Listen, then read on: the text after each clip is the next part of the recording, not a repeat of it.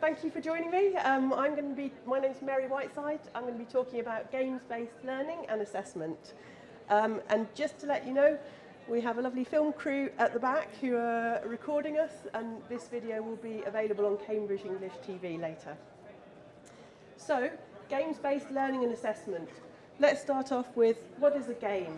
So, outside English language teaching, a game can be anything. It can be digital, can be analog, can be a card game, but most importantly, a game is fun. If you ask people for a definition of a game, you'll probably find 10 different definitions.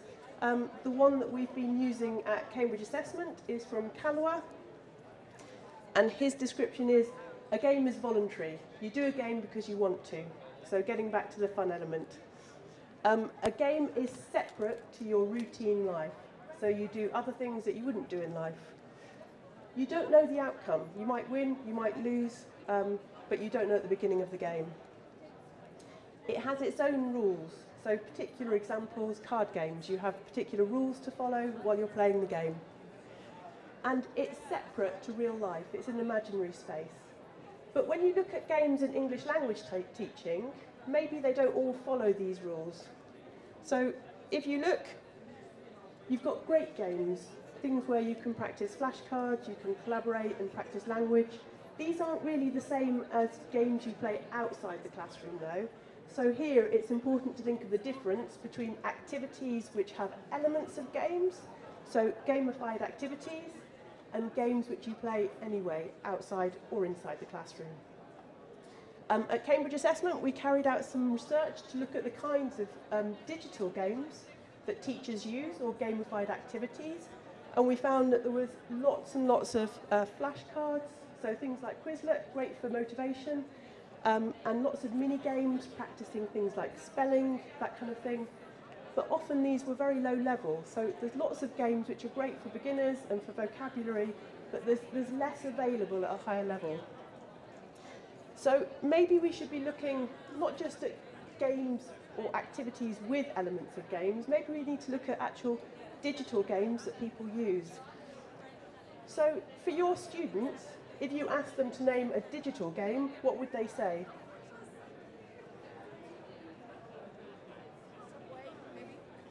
Subway? What about Candy Crush? What about Minecraft? Okay, 28 million copies of Minecraft have been sold. It's the most popular paid-for game. It's not just Minecraft though. This is World of Warcraft, and this has over 20 million sold as well. Other games, Sims, again more than 20 million.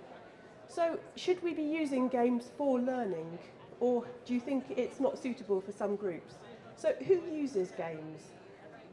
If you looked at a typical age, do you think it would be someone who is 15, 20, 25?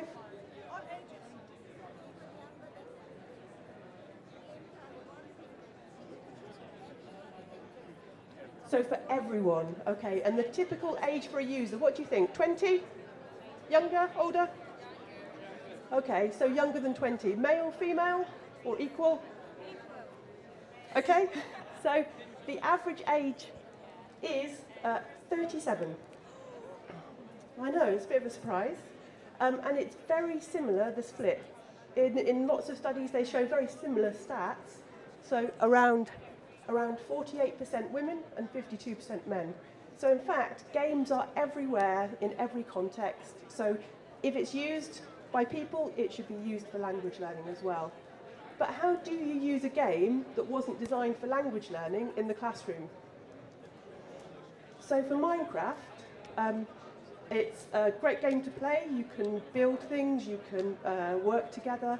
There's not much language in the game, but it's still a really easy way to use it is to look at all the things around Minecraft. So 28 million copies of Minecraft have been sold, but what is more popular is videos of people playing Minecraft.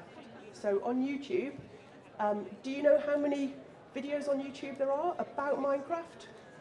I don't either, but I do know that there have been 47 billion views of these videos. So that's a lot of authentic language. It's people talking about Minecraft and using it. So here we have natural language input, so it must be usable in the classroom. It's not just listening. Lots of blogs, lots of books, lots of wikis. So if you want to use games in the classroom, there is lots of authentic language around it. World of Warcraft the same, lots of information online. So to use a game in the classroom, it doesn't have to be designed specifically for the classroom, but what you need to do is make sure it has lots of authentic language use. And this might be in the game, or it might be around the game, like the YouTube videos. You can then ask your learners to produce new language. Maybe your learners can make a video about about playing Minecraft. Maybe they make their own wiki or their own blog. Loads of ideas. Anything that is produced naturally, they can produce. Also, for it to be used in language learning, lots of opportunity to practice. So again, think about all the things you could ask your students to do, because there's lots of things they can do. They can tell you how to use Minecraft. That's a good activity. Or maybe you can find a game where actually the game has lots of communication in it. So this game is called Keep Talking and Nobody Explodes. It's an information gap. So some of the people have information about how to defuse a bomb. Some of the people have virtual reality and have to follow the instructions. So maybe this would be a good way to practice communication for your students. Or you can look for games that specifically are designed for language teaching, but follow the rules of a game. So things like this is a game called Ruby Ray. It's a story about Ruby in her spaceship. She's crashed. She's looking for her robot best friend Molly. She has to do tasks throughout the game, and she can you can translate, so you can learn English, but you can switch to your own language, so children are immersed in it, and they can learn that way. So what about challenges? If you're using games in the class, you do have to think about some things. Any games that are collaborative can be really interesting, but you have to think about who your students collaborate with. So just normal things about online safety, age appropriacy, all these things are really important when you're thinking about using games in the classroom. So that's for learning. What about for language assessment?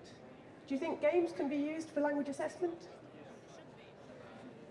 So there's lots of reasons why it should be used, because it's a natural communicative environment. It's contextualised, so the good thing about games is there's a context, a story. And also, students are very engaged, or learners are very engaged. So at Cambridge Assessment, we've started working on this. This is an assessment, but it's in a video game. So the idea is students complete the tasks. This is Cara. She needs to find her grandmother, and she has to complete language tasks to find her. So the idea is it doesn't feel like an assessment, so it's stealth assessment. Children are doing the tasks without really feeling it's an assessment. Let me show you a short clip of it.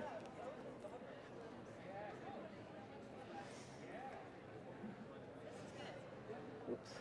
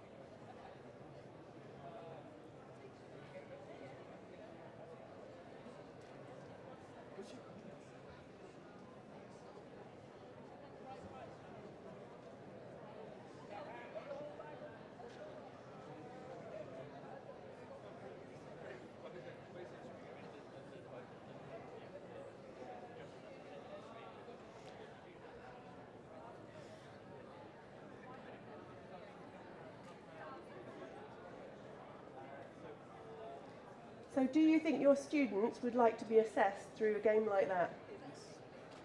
Okay, that's great. See some nods. We asked this from a group in Spain. So we took this, oops. We took this game assessment and we showed it to some students and we asked them what they thought and we saw them using it. Would you like to find out what happened? Okay, you can find out by going to our site, Cambridge English Beta. We've written up a description of what we did and who we talked to. We're busy getting the results of that research, and so when we publish it, you'll be able to find out what the students thought and what we learned from it. But generally, we found that students thought it was a good idea. So did teachers and parents. If you would like more information on anything I've been talking about, so about the games-based assessment, Cambridge English Beta, come to our stand. Or if you would like to do some more CPD on Monday when IATEFL is finished, we have a free online course about using games in English language teaching. There should be a leaflet on your seat in front of you. Please feel free to join and to share it. Or maybe you would like more gamified activities. So this is a great app, Quiz Your English, very addictive, good to practice your IELTS vocabulary, or we've got a version to practice your digital skills. So lots of things to do when IATEFL is over next week. Thank you very much.